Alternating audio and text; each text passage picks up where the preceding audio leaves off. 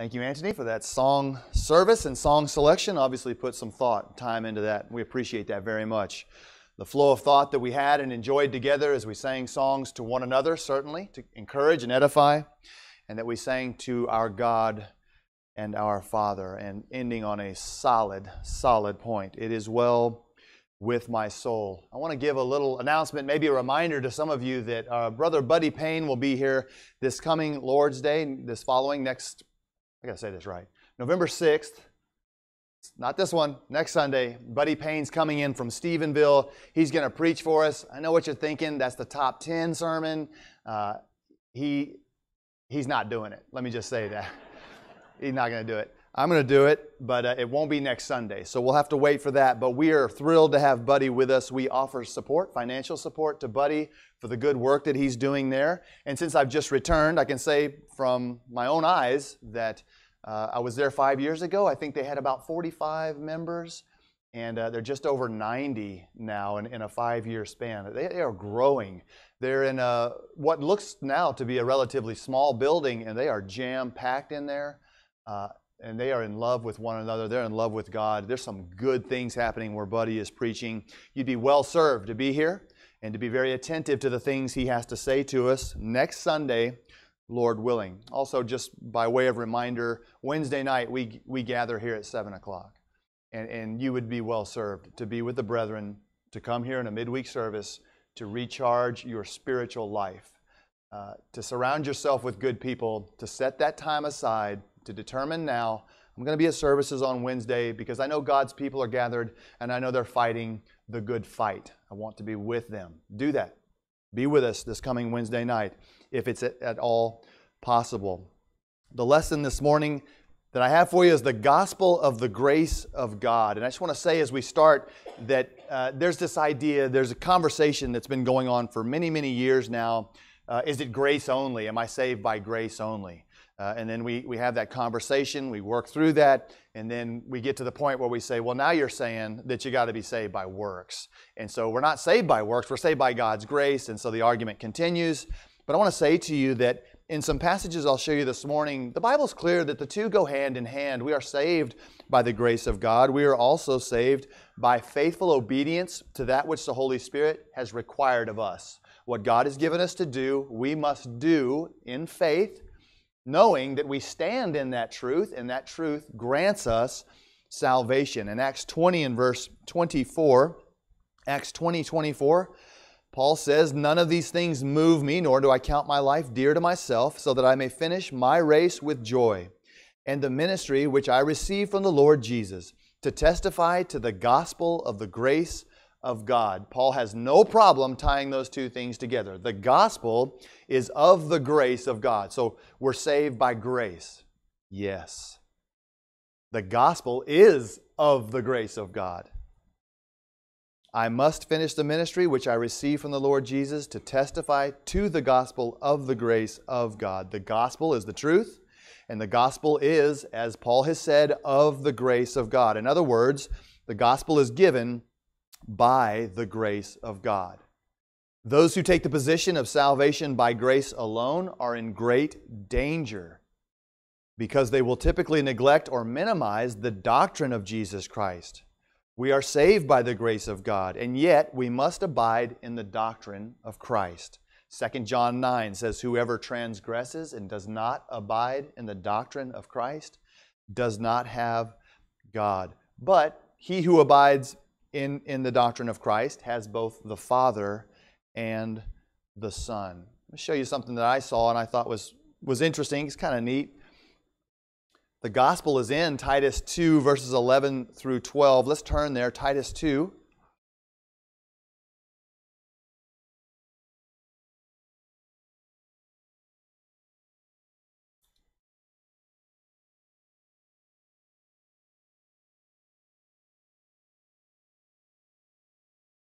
Titus 2:11, "For the grace of God that brings salvation has appeared to all men, teaching us that denying ungodliness and worldly lust, we should live soberly, righteously, and godly in the present age." The gospel is found in the grace of God. The grace of God itself teaches us that as we stand in the grace of God, we are to deny ungodliness and worldly lust. We are to live soberly, righteously, and godly in this present age. So they do both. The gospel and the grace of God work on our behalf to help us attain and to keep salvation.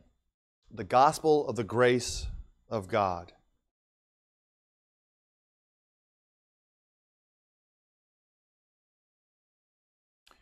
We are told in Ephesians 2, verses 8 through 9, it's by grace that we have been saved, not by faith, not of ourselves. It is the gift of God, not of works, lest anyone should boast. Ephesians 2, 8 and 9, Paul makes it clear that we are saved by the grace of God. There is no denying that. And he counters this concept or this idea that you can't work your way into heaven. It's not of works. Why? He tells us, because then men would boast. Men would use that as a tool to compare themselves by themselves, which Paul tells the Corinthians is foolish to do. But it is in the saving grace that the gospel is given. The gospel, if you see that with me in Titus 2, verses 11 through 12, the gospel sits right in the middle of God's grace. They work hand in hand. They work together. So let's look at God's amazing grace and all that it does for us and all that it does on our behalf. We're told that grace has come through Jesus Christ. Let's read it. John chapter 1 and verse 17. The introduction that John gives of God, the Word, putting on flesh. John 1, 17. For the law was given through Moses, but grace and truth came through Jesus Christ. Grace came through Jesus Christ. You see what else came through Jesus Christ? Grace and truth. They both have come and been delivered by and through Jesus Christ. So we know that grace, the grace of God, comes through Jesus Christ. We know that the grace of God teaches us. Titus 2:11. We just looked at that. We are to deny ungodliness. We are to deny worldly lust. We're to live soberly and righteously and godly in this present age. So the grace of God teaches us, and the truth does as well, doesn't it? Grace saves us. Look at Ephesians 2.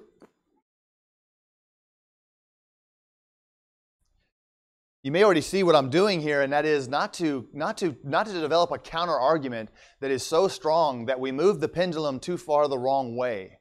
The Lord has not done that. He's given us His grace, and He's given us His truth. So to give it a fair reading, we look and see what the grace of God has clearly done by the Word of God. Ephesians 2 and verse 4. But God, who is rich in mercy, because of His great love, which He loved us, even when we were dead in trespasses, made us alive together with Christ. By grace you have been saved. These things have been made possible by the grace of God. Remember in Ephesians 2, as Paul begins, he says, we once walked this way in all of the lewdness and lust of the flesh, and according to the sway of the wicked one, according to the way of the sons of disobedience. We were wretched sinners, and God, because of His great love, He saved us by His grace. And so it's right where it's supposed to be. The Bible is clear about that. God's grace has saved us. Romans 5 tells us that we stand, and I love that. It's not just that He showered His grace upon us and we got it once, and so we just got it. It's that we stand in it. There's a picture here for us that's given to us in Romans 5, verses 1 and 2. Therefore, having been justified by faith, we have peace with God through our Lord Jesus Christ. We have peace with God because of Jesus. Through whom also we have access by faith into this grace in which we stand, and rejoice in hope of the glory of God. You see, the grace of God, by the faith that we have in Him, is given to us, and we stand in that grace. We stand in God's protection and His covering. That He's not simply showered us with grace and then let us run off to do whatever it is we think we should do next. We stand in His grace. It's constantly being offered to us. He is our shield and our buckler. He is our tower. He is our wall. He's our banner. We stand in God's grace and we wave the banner of grace over our heads with great joy and excitement because He's given it to us. He's extended His grace to us. We want to be there, and Paul's not afraid. Again, we stand in His grace. You're justified by faith. You're sanctified by the will of God. You are a special, special people. He's called you out from the world. And we stand. Not in hopelessness, not in wonder or what ifs. We stand in the grace that God has extended, and it's always there. It is always with us. I love that. And God, again, has been clear to show that to us. Now, we stand in grace, I mentioned. We don't want to miss the other things that are said about grace and the fact that it is not God applying and fastening something to us that can't be shirked or thrown off, can't be refused or worked contrary to. We stand in God's grace, and yet we can fall. Galatians chapter 5, and we'll just read the one verse by itself. Galatians 5:4, you have become estranged from Christ. Now remember, Romans 5 said we were in the love of Christ. Through Christ, we have the love of God shown to us. Now Paul's saying to brethren who have been converted to the gospel and have obeyed the gospel, you have become estranged from Christ, you who attempt to be justified by law. You have fallen from grace. What's their problem? Their problem is not that they've just refused the grace of God. Their problem is not they said, well, we heard you and we believed you at first, but now we don't believe you.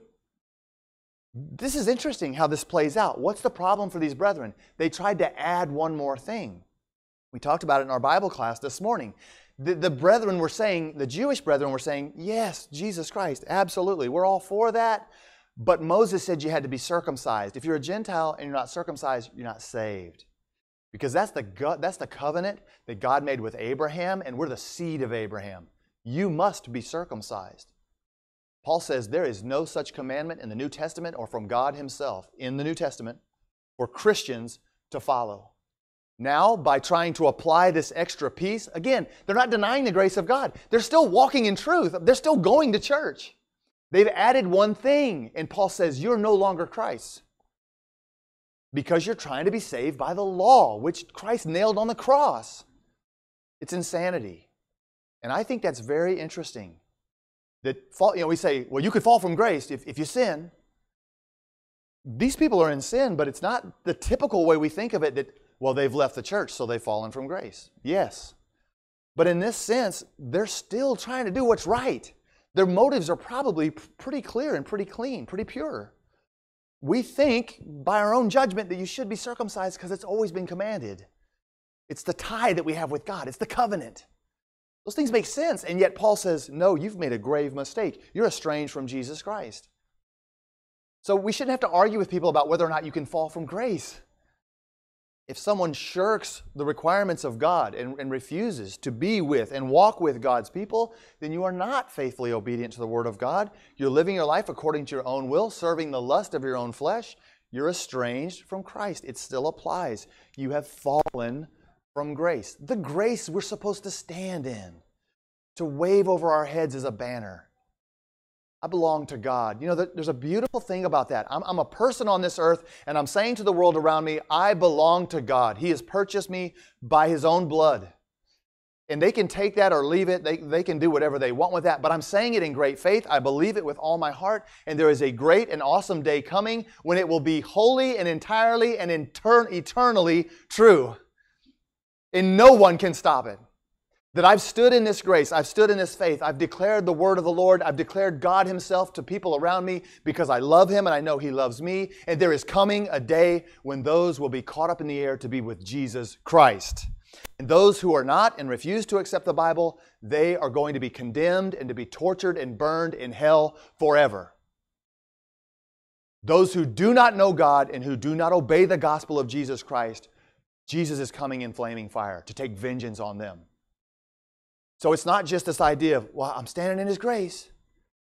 It's the long-term vision. It's I'm looking to that day. There's a day coming when all of this will be solidified. There will be no one to object. Every knee will bow, but there will be a few who will have already bowed. That's us. There's going to be those of us who are already on our knee before Christ. He is our King. He is our Lord. We stand in His grace. by His power and not ours. Not of works, lest any man should boast. But we stand in the truth. The grace of God and the gospel of Jesus Christ are inseparable. They go hand in hand. I've talked to you about teaching us, saving us, that we stand in His grace. So let's look at this for just a moment. We stand in the grace, and if you look at the Bible and what it has to say, we also stand in the gospel. Romans 5:2 says we stand in God's grace. Look at 1 Corinthians 15. Same writer, interestingly enough. 1 Corinthians 15 and verse 1. Moreover, brethren, I declare to you the gospel which I preached to you, which you also received, and in which you stand. We stand in the grace of God. We stand in the gospel. It's not an argument about works or what I've done versus what you haven't done. It is the grace of God. The grace of God that has appeared to all men. That verse has been abused for a long time. People say, it's appeared to all men, so we're all saved. That's not what that says. The grace of God which has appeared to all men teaches us the gospel. You see, they go hand in hand. They are inseparable. There's another one here I have for you. We are saved by grace and we are saved by the gospel, and you don't even have to turn anywhere. 1 Corinthians 15 and verse 2. By which also you are saved. So y'all go home and don't worry about it. Is that how that verse ends? The gospel in which you stand, by which also you are saved, if you hold fast to the word which I preached to you, unless you believed in vain. Unless you be estranged from Christ, unless you fall from grace. They are one and the same. I enjoy that Titus 2:11. I realized I cheated big time, moving those words over to get the word gospel to come out. But it's right there. And I think that picture, that idea, the gospel is in the grace of God. That the argument doesn't need to take place that, well, we got to figure this out. It's either one or the other. No, it's both. And the Bible is abundantly clear. We stand, brothers and sisters, in the grace of God. Romans 5:2.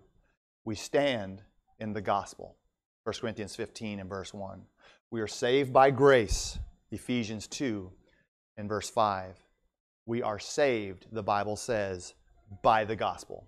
1 Corinthians 15 and verse 2. I hope it's been made clear to all those who are here this morning that it is the gospel that saves.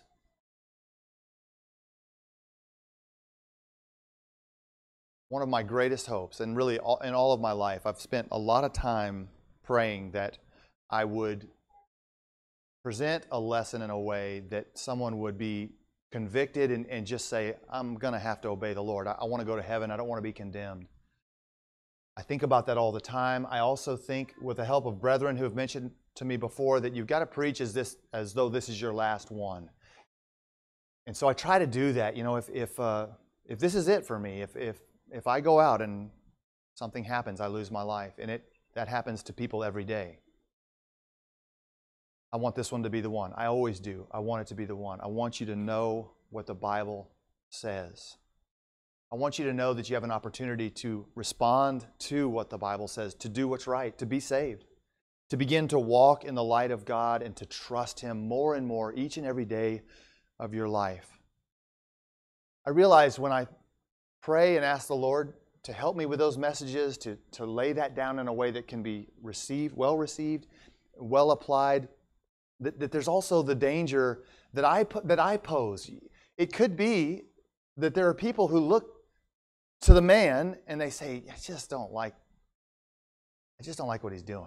I don't like the way he does this or that. And that, to the extent that I allow it, that plagues me, because again, the one who's saying, please come forward, is the one who's in the way because of a personal issue or something. And I think those things really happen. People say, I would, but when they get a new preacher, I'll come forward. Well, first of all, you had your chance last week. I am never one to tell people, wait till next week because there'll be a different preacher here. There will be, but don't wait. And do not let my pathetic face, life, or presentation get in the way of what God's called you to do. I should probably say that more often because I don't ever want to be in the way. And that is as heartfelt as I can possibly give that to you.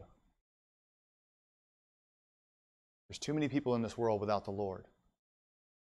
We are greatly outnumbered as Christians. We've got to be bringing souls to Christ. We're running out of time. There may be someone here this morning who's ready. And the brethren here, the saints who worship here, with one heart, one mind, and one soul are ready to embrace you as a brother or sister in Christ, to walk with you on the path that God has given to us, so that we can be right with Him, we can stand in His grace, we can stand in His salvation. If you're ready to come forward and take part in that, please do it now while we stand and sing.